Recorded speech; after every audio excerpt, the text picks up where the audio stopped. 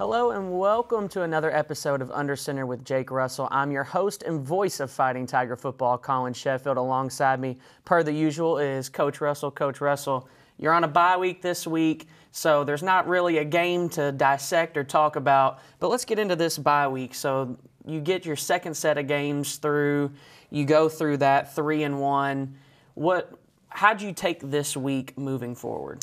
A little bit different than the first bye week. We took the pads off our guys in practice up until what we call the Futures Bowl, which is our guys that don't travel and dress for the games. They have their own kind of game each week. So we still did that, full padded, full contact, everything like that. But kind of a reward to the guys, kind of just a testament to their maturity. We didn't feel like at this point that we have an issue being physical. We don't have an issue practicing hard. So we thought it was a great opportunity head into this last third of the year to just take a little bit off the guys' bodies. We still pushed them really hard in the weight room. We still practiced very hard, got a lot done, and I think that's a big step our team has taken, even from the first bye week where it was, full throttle, as hard as we could practice, getting them to continue to buy into that, being physical every single day, the gas all the way down every single day. So I thought they handled it really well.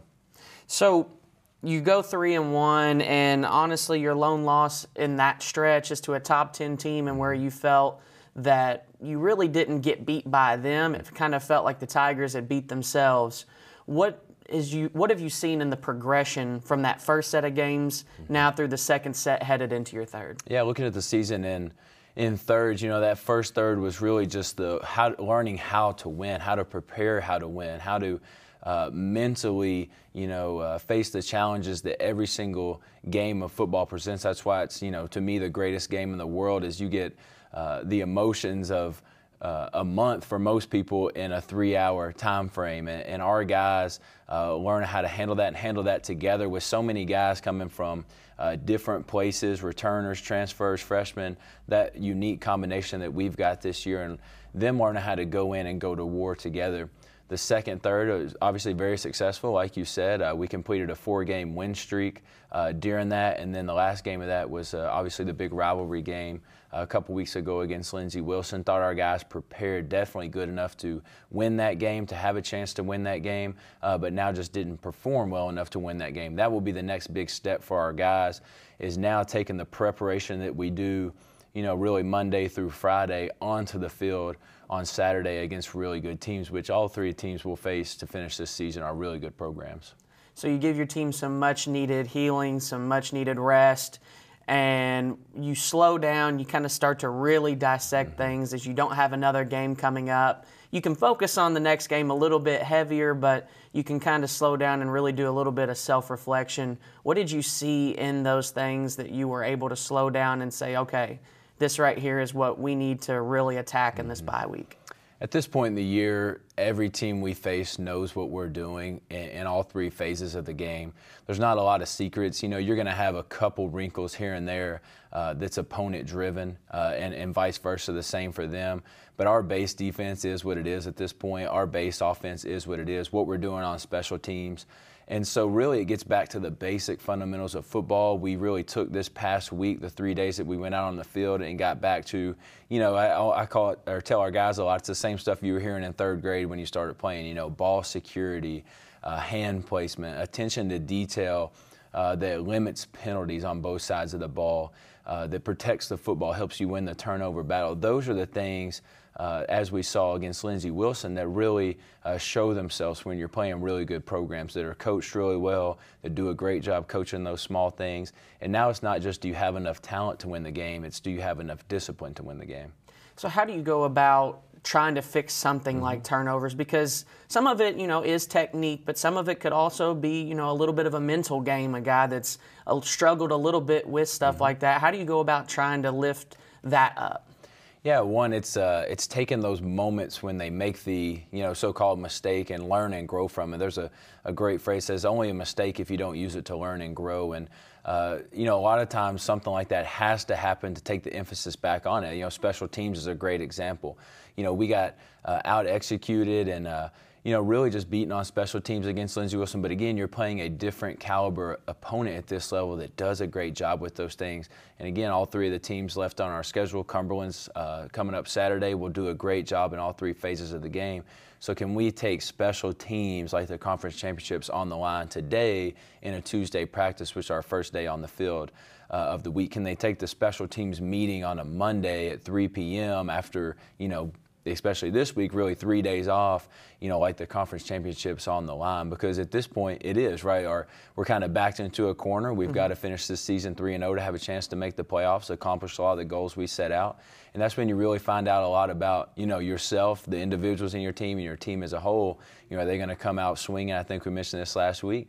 Or are they going to kind of curl up in the corner and just say, kind of take their beating? And so I'm just excited. I know our guys and our staff will respond coming out swinging and give everything they've got. And that's really the only thing I've asked both those groups to do is, just finish this season the right way. It's been a really fun year.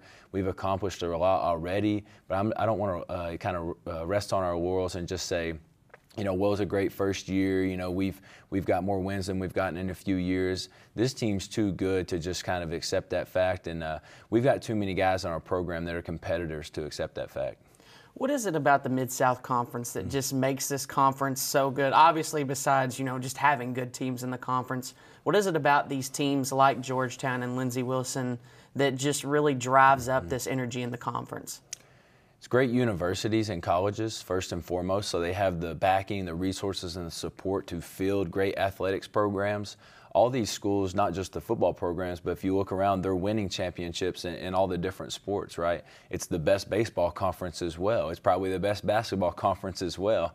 It's probably the best soccer conferences as well. And the reason is they're great universities. And then football is really just a driving force for each one of these universities, not only just the number of football players that help support the universities financially, but also that football is a great kind of ambassador for the universities. The universities take a lot of pride in those football programs and having the best. And so each week you go up against an opponent that can beat you, that has every resource possible. I just say, you're playing with an even deck, a fair deck of cards at this point. And so it really, at that point, comes down to all the things we've just talked about, the preparation, the detail, all those little things that when you were sitting in the office as an NAIA coach in June and there seems like there's nothing to do, can you do something at that point that'll make the difference in a game at the end of October? And, man, we have great coaching staffs in this conference. We have unbelievably talented football players in this conference. And, that's why it's the best. That's why it's so fun to coach in, play in. That's why it's, it's a great recruiting fact for those guys that are looking for somewhere to go play, that this is the best conference in, small school college football. Well, Coach, we'll let you take a quick break. When we come back, we'll sit down with the offensive line coach, Chris Lane, here on Under Center with Jake Russell.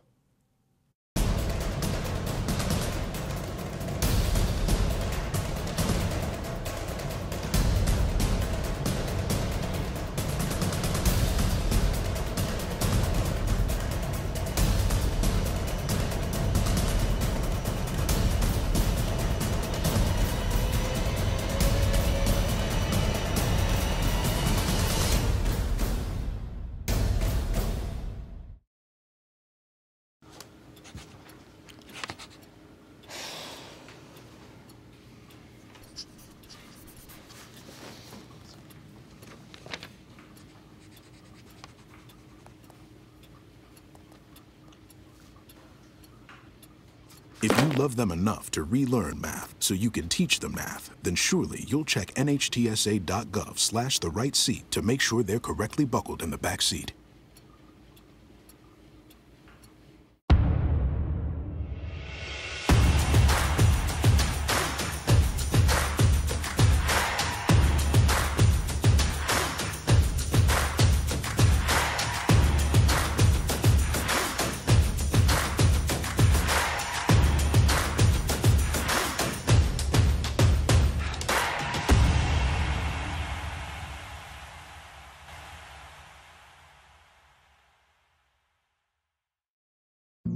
Jason, let's go see your room.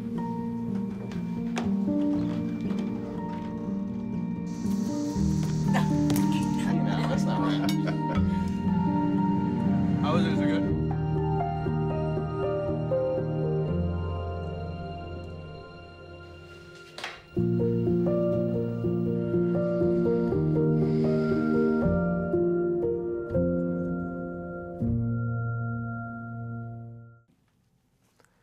and welcome back to Under Center with Jake Russell. I'm your host, Collin Sheffield. Alongside me now is the offensive line coach and director of performance, Coach Chris Lane.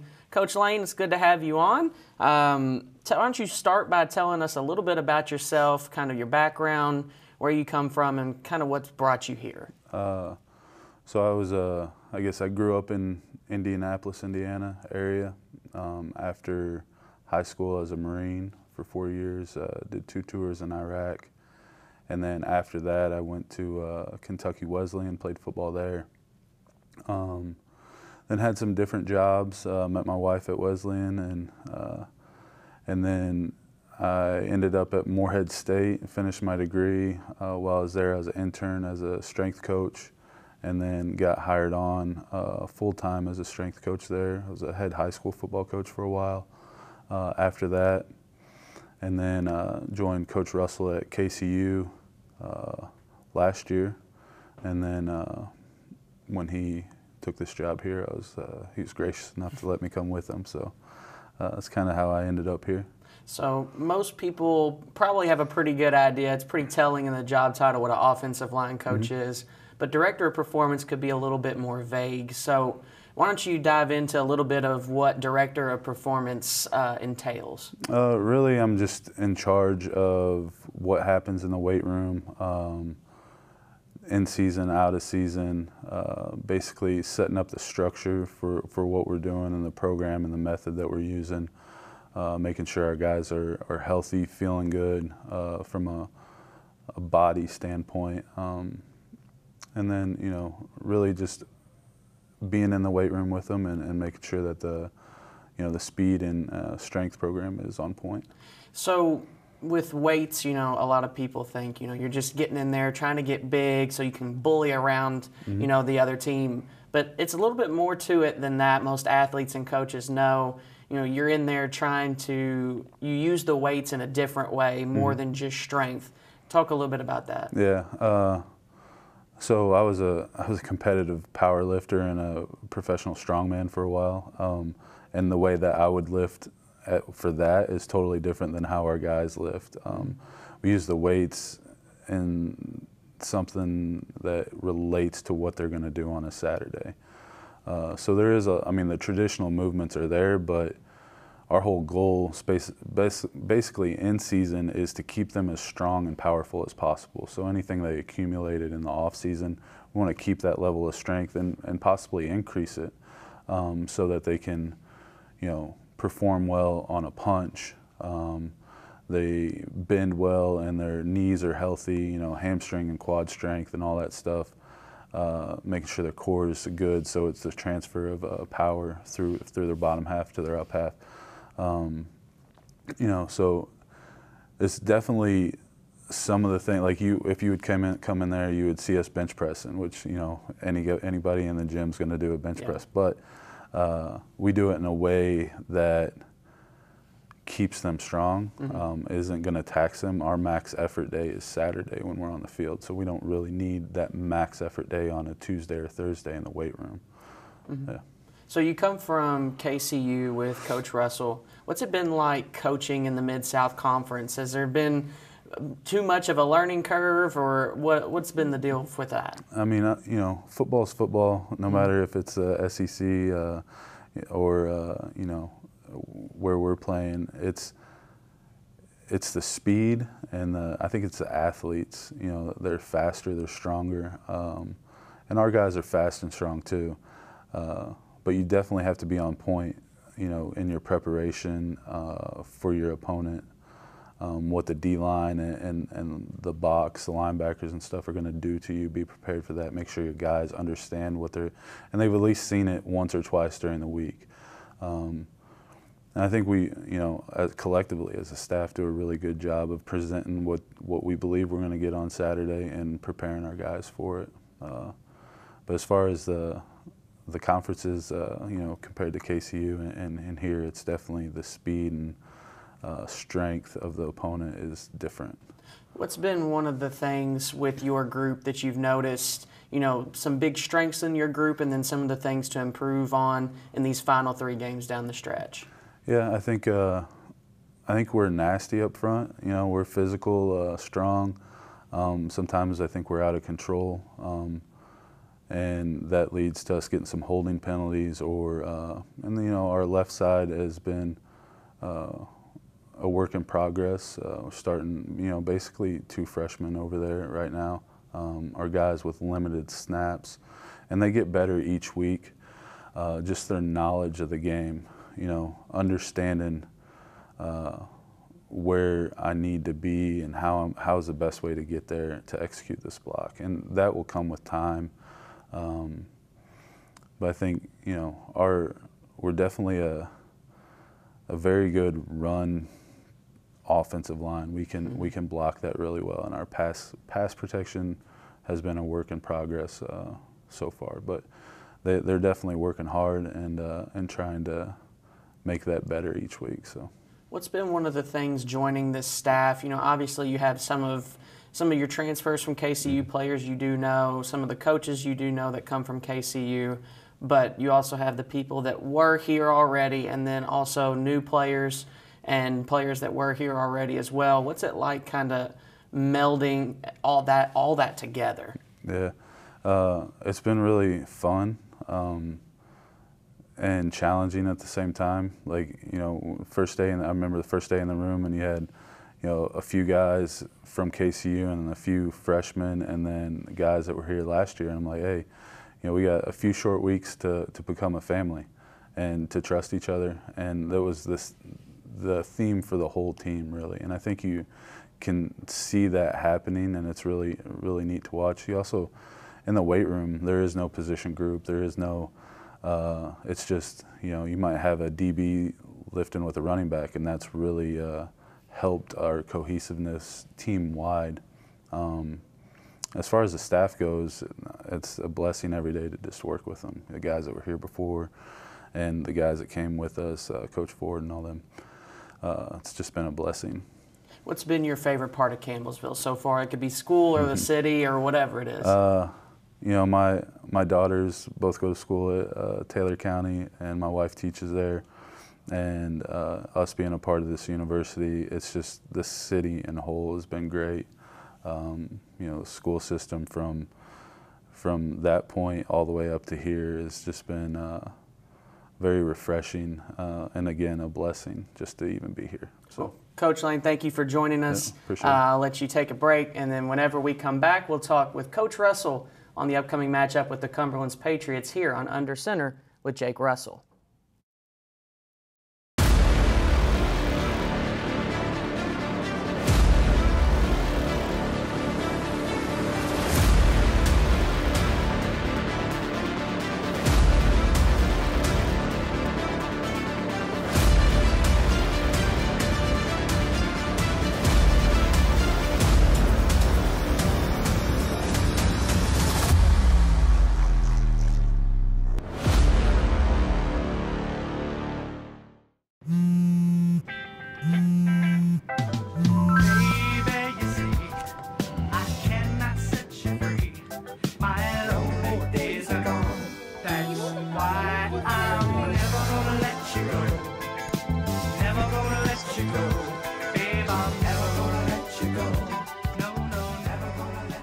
Here you go.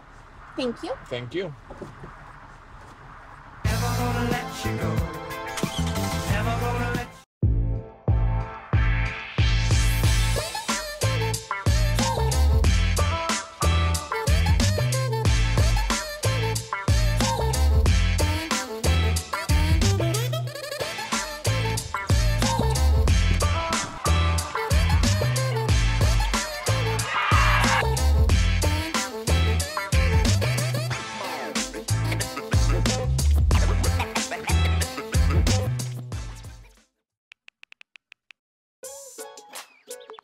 Worried about your friend, but don't know how to reach out?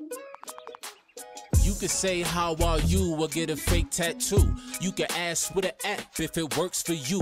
You could chat with them in VR, it's all good. If you think you should check in, yeah, you should. Whatever gets you talking. Reach out to a friend about their mental health. Whatever gets you talking. Learn how you can help at seizetheawkward.org. Welcome back to Under Center with Jake Russell. I'm your host, Collin Sheffield.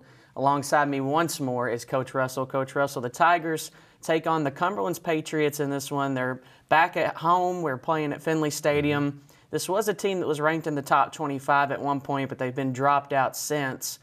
After a bye week, you may face, some teams face a little bit of an energy crisis, some don't. It just kind of depends. What are you doing to make sure that maybe that energy crisis doesn't happen? You've got two teams kind of coming off two totally different weeks, right? We have our bye week coming off a big rivalry game 2 weeks ago against Lindsey Wilson. Able to take that week and, like we mentioned, get back to some of the basics and fundamentals that will be a difference maker Saturday. And then you've got a team that just played Lindsey Wilson, one of the best programs in the nation. And coming off that, there's probably pros and cons to each. This will be a great opponent. Cumberlands is, as we mentioned, one of those great universities, really growing in facilities and resources-wise right at the top of NAIA. They've got some unbelievably talented football players. They've got a great coaching staff.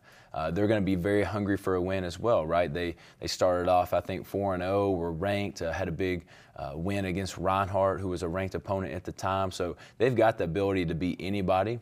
They've had some struggles of late trying to win some games. It's just kind of, as we talked about, the con of being in the conference, I guess, or pro and con, is that the competition is always super high, that anybody can beat you and that you can probably beat anybody. So they're going to be super hungry. They're going to be super motivated for a win to kind of get their season, the last third of their season, back on track and where they expect to be every single year.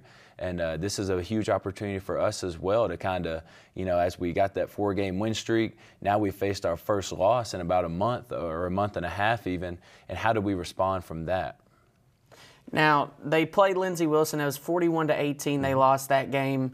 They're not coming off of a bye week. We are. So do you feel as though maybe, you have a little bit of an edge, able to have that week of healing after coming off such a physical game against Lindsey Wilson, whereas they're coming off of a game against Lindsey Wilson just last week?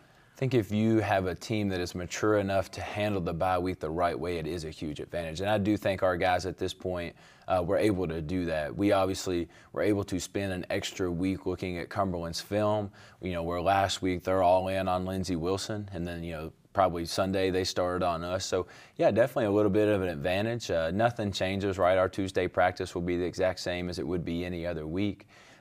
Like I said, they're definitely going to be good enough. It's not a thing where it's going to go in and you're going to say, well, we're definitely going to, be able to beat them because they played Lindsey Wilson last week. I mean, every single team you play in this conference is super physical, very talented. At this point in the year, nobody's 100%. Guys come in and say, are you guys, 100%? And it's like, no, we're never going to be that in season. But, we've done a great job with the way we practice, the way we lift weights.